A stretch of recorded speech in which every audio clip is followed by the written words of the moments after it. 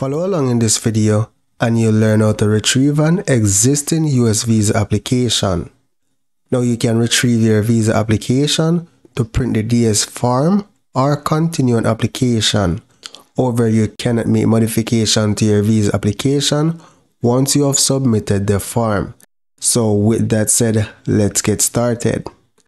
So from the drop down, you're going to select your embassy location. So I'm going to say Jamaica, Kingston. Then you're going to enter the security code.